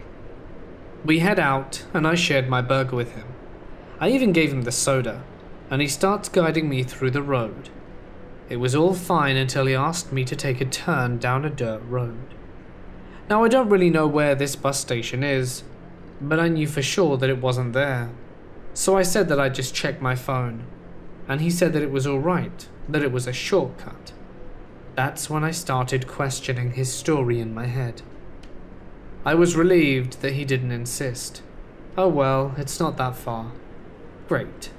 But still, I was certain that a public bus station would be somewhere public, right?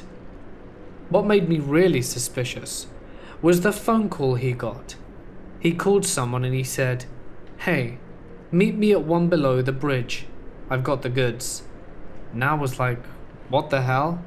I see no goods. Before we arrive, I said, "Sorry, it's dark, so you can walk there. I'll drop you on the road right across from it." And he said okay, and then sighed. He called the guy again and told him that he'd be out on the road in a white SUV, and I was really anxious. We arrive, and what happened next was the ultimate nightmare that I had ever had. Right there on the road, I see about 7 guys that were obviously looking for me. Now it was a highway, so I thought switching to the last lane would allow me, but there was also a group on the other side. I even noticed that one of them had a stick. They spotted me and began waving and shouting. He tells me to stop here and I say, nope. I took the middle lane, gassed all the way, and they were shouting and running after me. I look at him and said, if you don't want me to drop you off here, I can only drop you at the police station, which was on the other side of town. And he says to drop him there. I said, okay, but you make it quick. He gets out, puts his hand on the door in order to keep it open, like he wanted to delay my time there.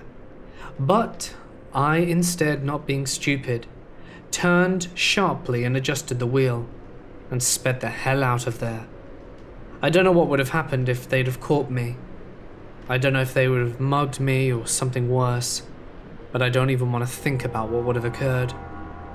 So Muhammad and his mob, please, let's never meet again. This past October, I got the lucky chance to finally work at a haunted house. It's been my dream job since a really young age, and a friend of mine hooked me up with the gig. Maddie had worked at this haunted house the previous year and told me how fun and thrilling it was. I agreed to work with her, and the job was overall amazing. I played Regan from The Exorcist, and my fellow co-workers said I was one of the best acts in the attraction.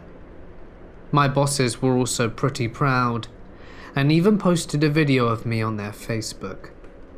The job was just pure delight, except for one of the workers. Besides getting home at around 1 in the morning and losing my voice due to constantly screaming, this creepy co-worker almost soured the whole experience for me. Daniel was in his mid-40s. He worked in the haunted house as a butcher. He was a tall and brawny guy, definitely far more intimidating than my other co-workers, who were teenagers. I was 17. So was Maddie. He's bald and had a few tattoos on his arms. Any attempts at conversation were always awkward. I'm not saying that in a judging manner, it was just visible that something was a bit off about this guy. Daniel first started to talk to me after my first shift. He was complimenting my performance and how loud I could scream, which I didn't find odd at all. All the other workers were complimenting me as well, so him mentioning it wasn't out of the ordinary. I thanked him, we exchanged names, shook hands, and that was the end of my shift. Every shift that followed the first, Daniel would always compliment me, shake my hand, and asked me for my name again, even though I'd already told him a handful of times. Then his creepiness only increased. One night, while all the workers are lining up to clock out and leave, Daniel goes on a huge rant to Maddie and me about his personal life. He mentions how much he hates his ex-wife and would love to beat her up because how she abused him. Daniel also said he is divorcing his current wife, whom he says that he still loves. I was just baffled that he, out of the blue, decided to rant about personal issues to 2 teenagers. But I brushed it off, clocked out, and Maddie and I drove home. On the ride home, I told Maddie how odd Daniel is, and she agreed, but argued that he's nice. So keep in mind that Maddie knew I was not particularly fond of Daniel and wanted nothing to do with him. A few shifts later, the worst incident involving Daniel occurred. The haunted house was closed, and all the workers were scrubbing off their grotesque makeup and changing back into their regular clothes. I was out of the break room washing off my makeup with about 6 other people in the room with me, including Maddie and Daniel. Out of nowhere, Daniel just blurts out, "Man, my ride just cancelled on me." I could obviously tell that this was one of those statements where he is fishing for attention. I kept my trap shut and continued washing off my nasty makeup. Maddie, being an overly generous and sometimes airheaded teen, quickly offered to give him a ride. The very moment those words fell from her mouth, my heart sunk to the pit of my stomach. Maddie was also taking me home that night, since we alternated who drove to work. My eyes quickly shifted to Maddie, who somehow didn't see the strangeness in 2 teenagers giving a 45-year-old man a ride home at midnight. Daniel said very happily, "Thank you so much," and detailed where he lived. Knowing I couldn't just blurt out, "No," in front of Daniel, I gave Maddie a stern look and left the room. Bewildered, I walked out of the room to change out of my sweat-drained dress and into my normal clothes with the notion that I am about to endure an awkward and creepy car ride with Daniel. I was livid at Maddie. She knew that Daniel frightened me and never thought to think before she blurted out her offer. I stayed back in the dressing room, too scared to hop in the car with Daniel, but I knew I couldn't stay there forever. So I built up some courage and returned to the break room where Maddie was. Daniel was no longer there, but Maddie was there as well as a few other workers. She informed me that another worker, a very sweet woman who's about Daniel's age, was going to take him home instead of us, and a huge wave of relief washed over me. On our way home, I asked Maddie why the plans changed. What she said further corrected my suspicion. While I was changing out of my exorcist costume, our boss Joey pulled Maddie into his office to say that she couldn't take Daniel home. He elaborates how Daniel is bipolar and can get angry very easily and is violent, and it's not safe for 2 teenage girls to be alone with him in the middle of the night. That's when the older woman offered to take Daniel home. This incident infuriates me in 2 ways. 1. Why would a grown man think it's okay for 2 teenage girls to take him home? And 2. How could Maddie be so blind and lack vital common sense to know this was not a good idea? Thankfully that moment passed, but there's still one more incident that remains. Ever since the last scenario, Daniel stopped talking to me. If I had to guess, Joey probably told him to stop. About the second to last night at working in the haunted house, Daniel got hurt. While everyone is getting ready and putting makeup on, Daniel enters the break room with a gnarly gash on the top of his head and is spurting out pools of blood. We all thought it was really good makeup at the time, but Daniel claims he was messing with the garage door inside the attraction and it fell on his head. For such a deep cut that was bleeding profusely, Daniel seemed way too nonchalant and insisted that he didn't need medical attention.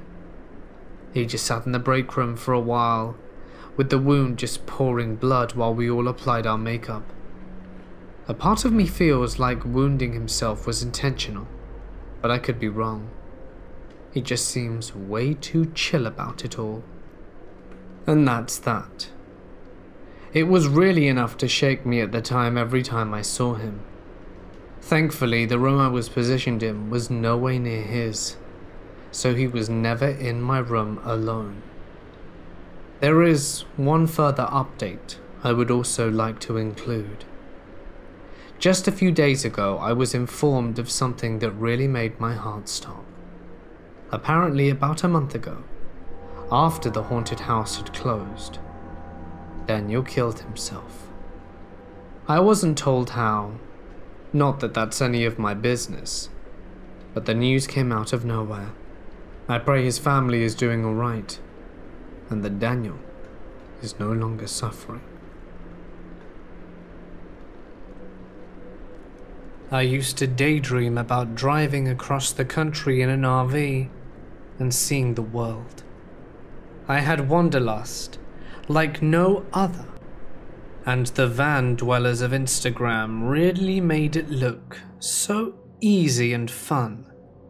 I was hooked, and after I made up my mind, I bought a van and souped it up with a bed, drawers, storage, bike rack, and even a little bathroom area.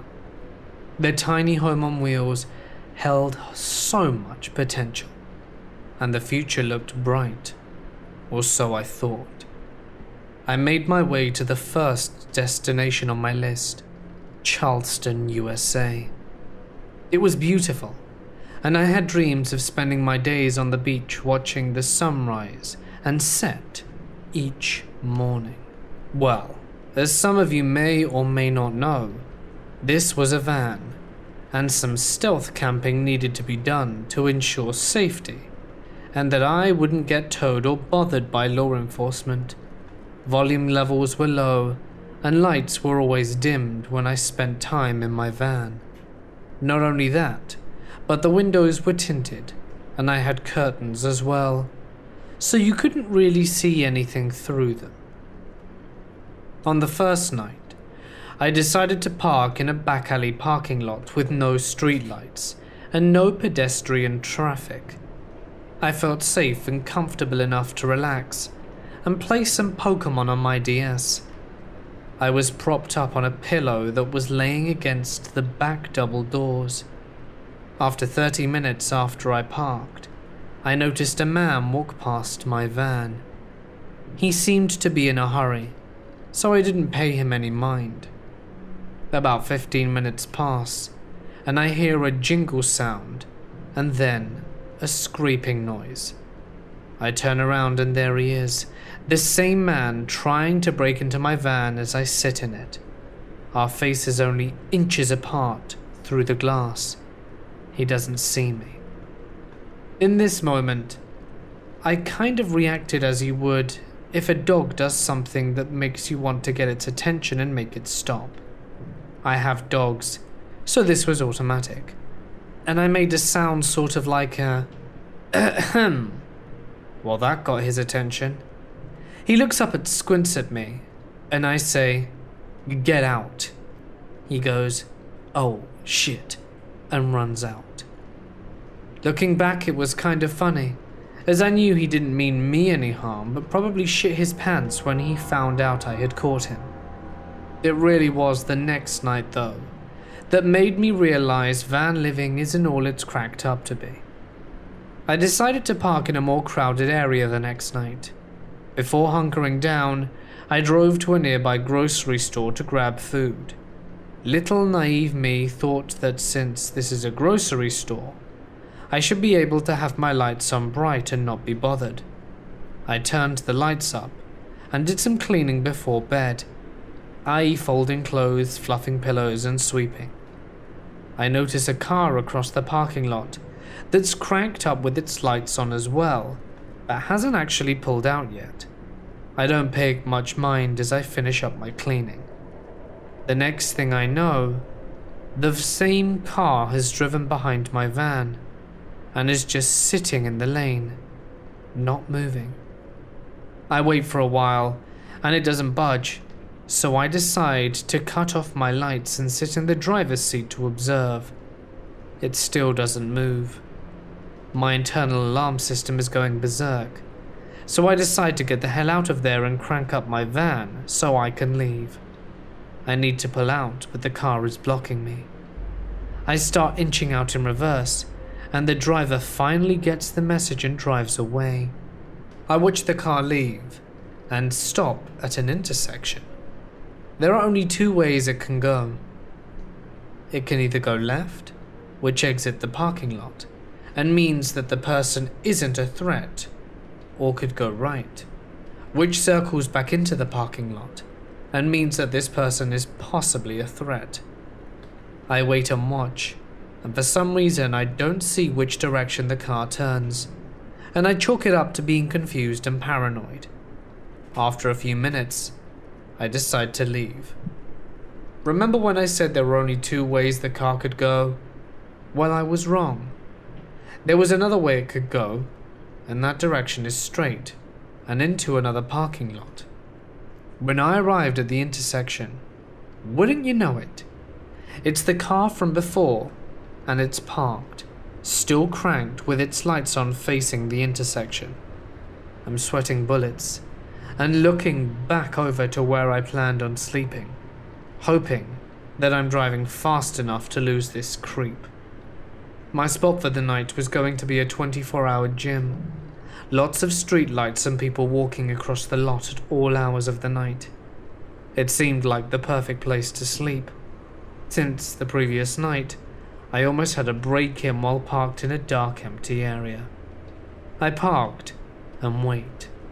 I don't see anyone other than gym rats with duffels and water bottles in hand. I let my guard down and start getting ready for bed. Just as I'm reaching the front seat to grab my phone, I see this car, and finally, the driver of the car, a white male, peering into the windshield of my van. As he does see me, as my front window is the only window that isn't tinted, we lock eyes, and I freak out.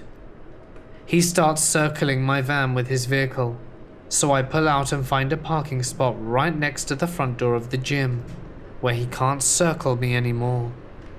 Well, Bucko doesn't give up. He parks across from me, car still cranked, lights still on, facing me. I understand that I'm in danger and decide to call someone I know that lives in Charleston. Thankfully, they let me stay with them for the night. So once I got the okay to head over, I drove out of the parking lot and drove as fast as I could to my friend's house.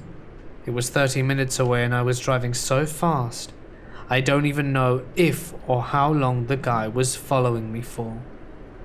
Needless to say, hashtag van life is a lot more dangerous than Instagram van dwellers would have you think. I felt duped and eventually just got an apartment.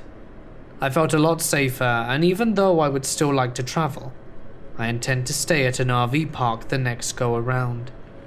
As far as the stalker I encountered, how about we never meet again, shall we?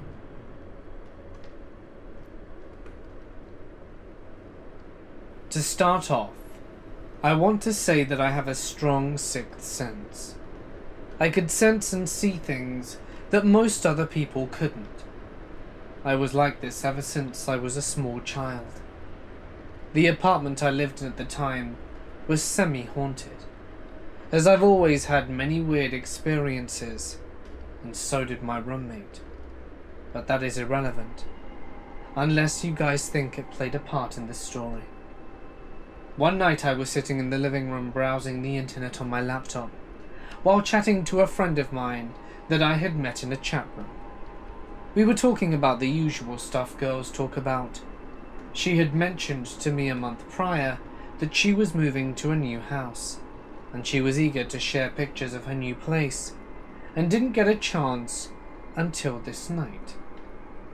As soon as the topic changed and she mentioned her house, I got this eerie feeling. For some reason I didn't want to talk about her house, nor did I want to see any pictures of it. I got the feeling that her house was haunted, and I got creeped out. Before she could go on, I made up an excuse and told her that I needed to go. She stopped me and said, "Wait, before you go, did you know my house was haunted?" I was caught a little off guard, but it was something I had already known. The fact that she had said it to me, though, just confirmed it. Yeah, I kind of felt that way. She told me that her house is haunted by a little girl, but that she is harmless. However, sometimes she does get scared, as this little girl slams doors and makes weird noises. My friend then grabs her Bible and starts praying. Before she could say anything else, I glanced over to my balcony for some reason, and I saw a little girl who looked to be 7 or 8 years old, in a white summer dress and barefoot, staring at me. I quickly looked away in frozen fear. Then I saw her in my mind. She was holding a grey plastic bag right under her hand, and she kept raising it. Then I would randomly see a bathtub full of water while getting shortness of breath. I assumed she was drowned or suffocated, and that she wanted me to know. But why the hell did she want me to feel it? I just couldn't figure out what it was, and at this point I didn't really care. I was telling my friend that I was super scared. The breathing got worse, and I almost felt like I wasn't breathing anymore. This little girl was literally making me feel the way she was feeling when she died. With the little energy and breath I had left, I had tried to call out for my roommate, but she was fast asleep in her room and couldn't hear me. I glanced over to my phone, which was on the coffee table, and tried reaching out to call 911. When all of a sudden the awful feeling stopped, I could breathe again, although it wasn't totally over. I could still breathe, and I told my friend what was happening, and she told me to tell her to leave. I was pissed off, so told the little girl to get lost, and as soon as I did, she let out the most ear-piercing scream in my right ear, which caused me to almost go deaf, and with that she was gone. A few days passed, and I hadn't heard from my friend in a while. When I did finally end up speaking to her, she told me that she'd done some research on the house's history, and that she'd found out that a long time ago, a young girl had died in that house due to a medical condition called cystic fibrosis. It's a disease that causes the body to make thick, sticky mucus. The mucus is thick and sticky and clogs up lungs, which makes it difficult to breathe. That's what she died from.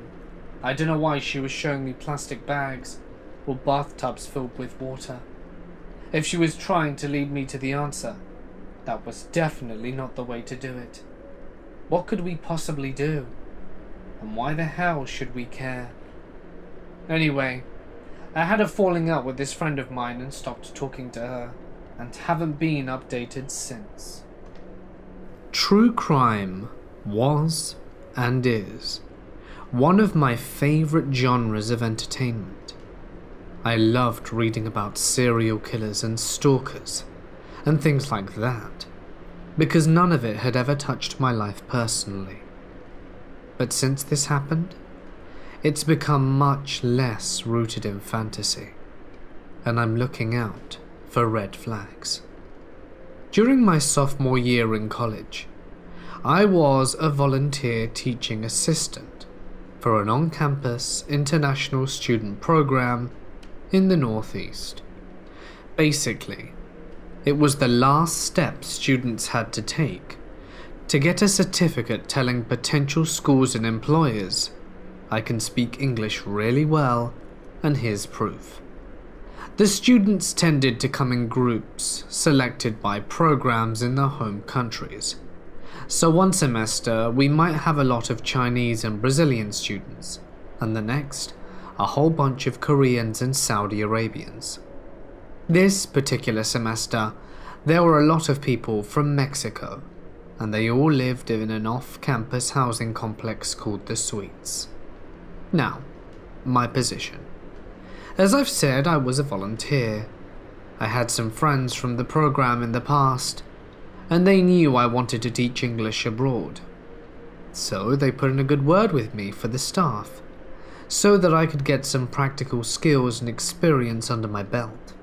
Being as informal an arrangement as it was, I had no qualms about forming personal relationships with the students. In fact, a few of us are still good friends today. I wasn't a very outgoing person at the time, and though I had many friends, I hardly ever drank, and had never been to a party.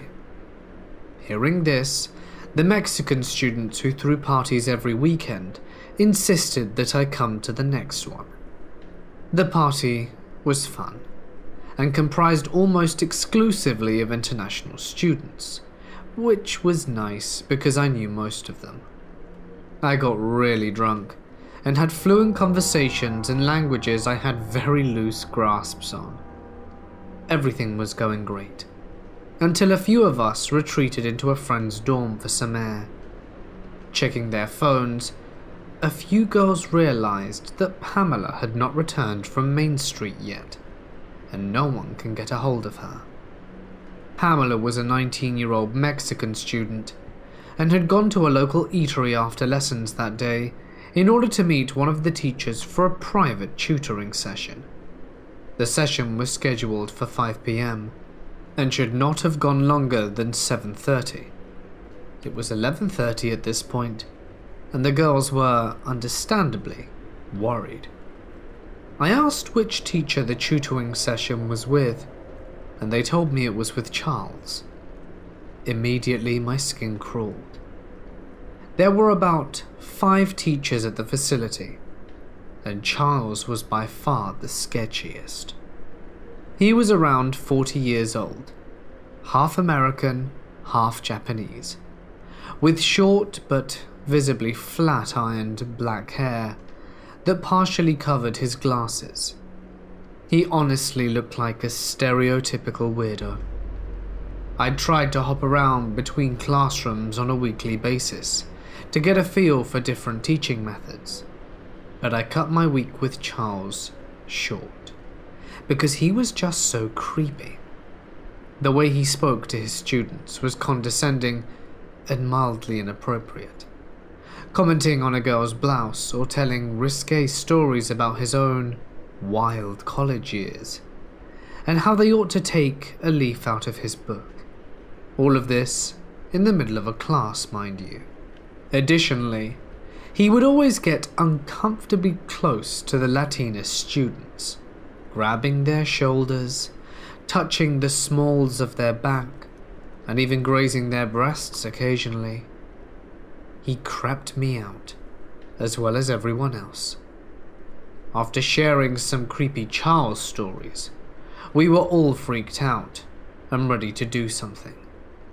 Last anyone had heard from Pam was at 5:15, when she texted and said her phone was about to die, but she would figure out a way home when the tutoring was complete. It was the middle of winter in northeastern US, and a blizzard warning was in effect. The diner she was at was a 3-mile walk from the suites, and a few girls suggested she was bunkering down until the warning let up. The problem was, that could be days.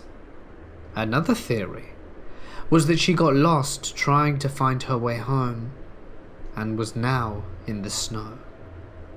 None of us had a car, so we told a few of the boys and they formed a search party, and started walking to Main Street. Just a few minutes later, they returned with a snow-covered Pamela in their midst. Being from Mexico, none of these people had packed properly for a brutal winter, so when they found her she was freezing and soaked to the bone. After a hot shower and relaxing for a bit, she told us in Spanish what had happened. When she arrived at the diner, Charles was nowhere to be found.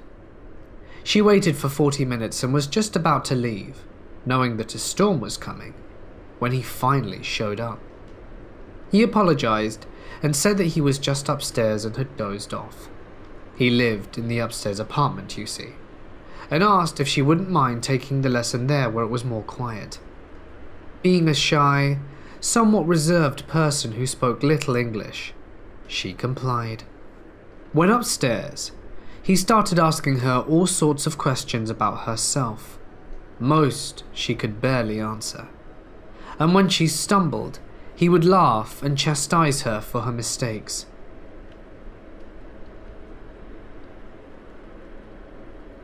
Last summer, 2 friends of mine and myself decided to go on a road trip through the American Southwest. We'd been traveling for 2 days and were driving to southwestern Utah, heading from Zion National Park to St. George, where my friend Spencer's grandparents lived, and offered for us to stay for the night. It had been a long day, with about 8 hours of driving, and me having done about 6 of them, as well as a lot of hiking. So we were understandably exhausted and anxious to get into a nice bed, especially after the shitty hotel mattresses of the previous 2 days. We were also running really late. We had planned to arrive at around 8, but it ended up being around 10:30 when we got to St. George. Anyway, we finally get off the highway in St. George, when Spencer decides to tell my other friend Ian and I how his grandparents' house is right across the street from a graveyard. Okay, well, that's spooky, especially when coming by after dark, but it's not like we have another free place to stay. So what you gonna do? Spencer starts giving us some background on his grandparents, and we turn into the neighborhood. So while following the direction of the GPS, I see a stop sign around 50 yards away. Next to the sign, I see 3 small human-like figures. At first, I'm like, what are those kids doing? They're like 7 years old. Why are they out at 10:30 p.m. on a Tuesday without their parents? Don't they have school tomorrow? We get closer, my 2 friends still not talking and not paying attention. And upon closer examination, the figures were not kids, but poles to road signs. I relax, then I start slowing down for the stop sign and look back at the poles and realize it was little kids after all. But something was off. These kids were perfectly still, not looking at each other or talking for the entire 15 seconds or so they'd been in my view, which, given, isn't entirely weird. But as we approached the stop sign, they stared into our car with the most demonic little faces I'd ever seen. None smiled. They all just looked super disappointed. I don't really know how to describe it, but the kids, who were definitely present and real, seemed somehow translucent, like they were ghosts. My friends stopped talking and noticed, which was weird. It's not like these children were particularly unique, other than their odd presence at night, and I hadn't said or done anything to warrant a reaction. So they apparently were also getting the sense that something was up. The time it took to round the corner staring at these ghost children in the eyes seemed like an eternity. As I turned right, their gaze followed us the whole way, looking through us. I shouted, "What the hell was that?" And my friends were equally as spooked and in hysterics. A couple of seconds later, I looked into the rearview window, where they should have been, and they were gone. We make another right turn at the next opportunity, and there's the Mormon church and graveyard, just a block away with Spencer's grandparents' house, halfway between the spooky children corner and the graveyard. Once I parked the car, all of us looked over at each other, daring the other to go out first. Finally, Ian steps out, and we head inside sprint walking, not even bothering to take the time to get our bags out of the trunk. Spencer's grandma answers the door and lets us in, and we pretend like nothing had ever happened.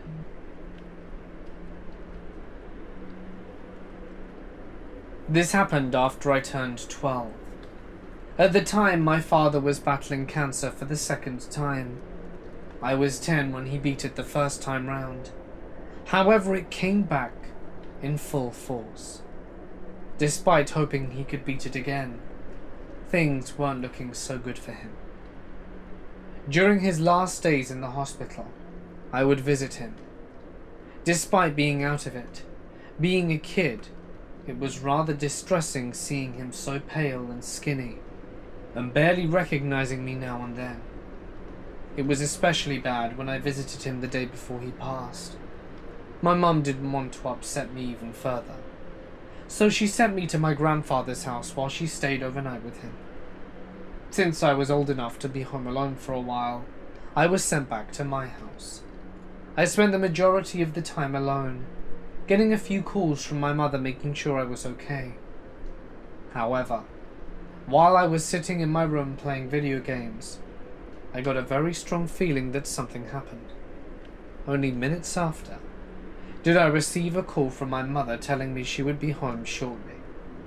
Thinking back on the call now, I knew she was trying to not sound upset while telling me this, but I didn't pick up on it. I still had the off feeling. I knew deep down what had happened. When my mother walked through the doors, she told me my father had passed away, and broke down crying right there. I gave my mother a hug, and as we were facing the door she came through, we saw it.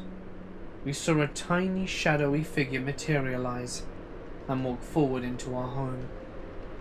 I would assume it was my imagination, but the fact that my mother saw it as well proved it wasn't.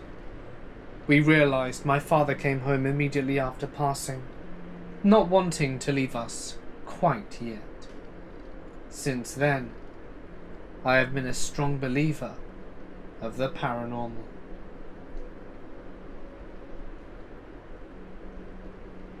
As she said it, he tutored her for about an hour, and then made them both dinner.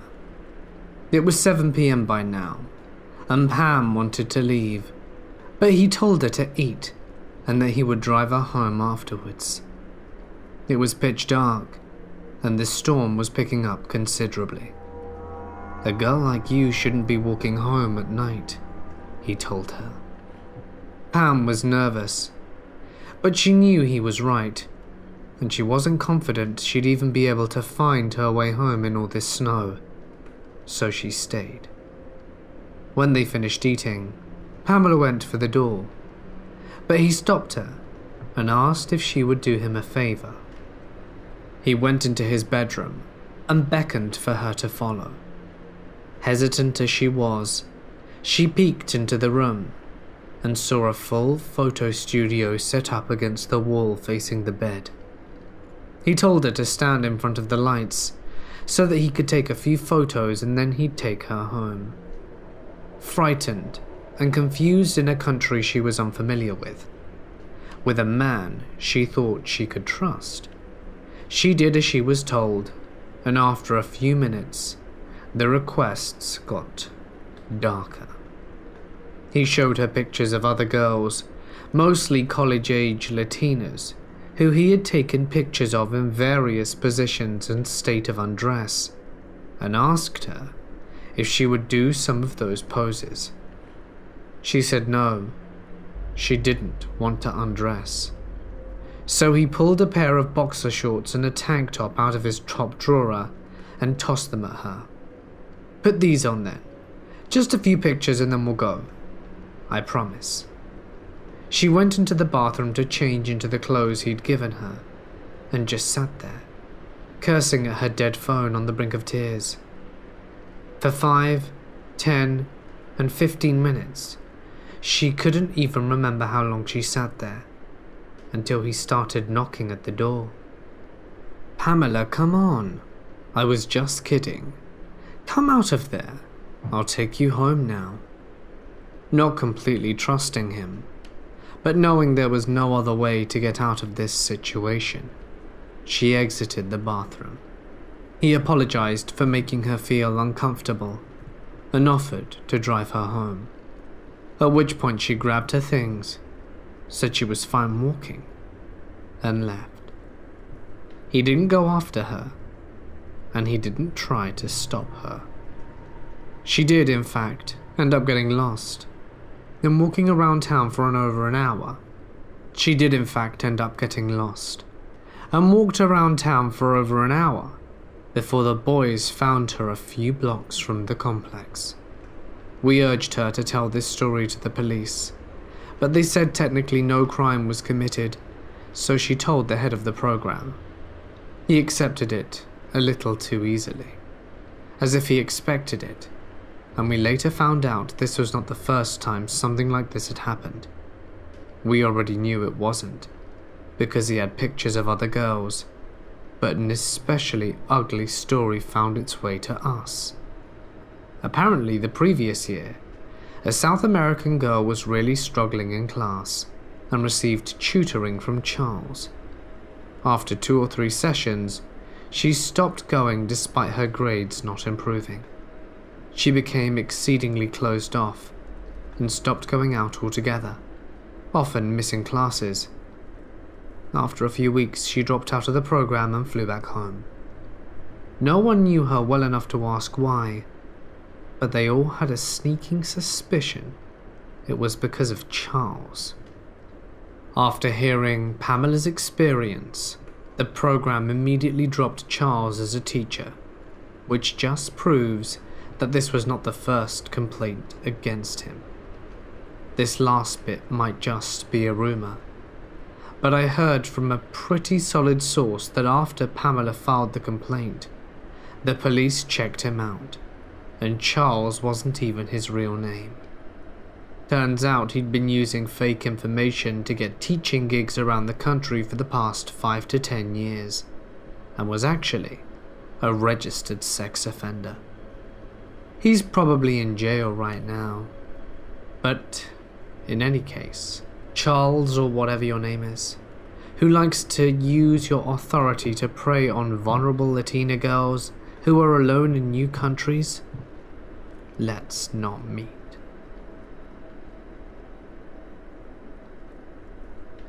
My brother and I were driving through Montana in the middle of the night and got held up near Bozeman because a semi had taken out a passenger van with 6 or 7 people in it. We only have that estimation because we both sat mute while we watched parts being taken out of the van. It just so happened the accident was seconds old when we got there. A truck driving the opposite direction flashed us with alarming "slow down now" frequency, and we did. The driver of the semi was physically fine, but the cops interviewing him parked on the shoulder next to us, and we could hear him as he wailed and sobbed and apologized. We were watching the EMT crew pull a head attached to a neck and part of an arm, while the driver started begging the cops for forgiveness. We sat there for 5 hours. The cops explained to us, being close up and getting out to smoke a while afterwards, that it was in no way the semi-driver's fault. It's on my top 5 things I would like to unremember. Arms and legs all over the place.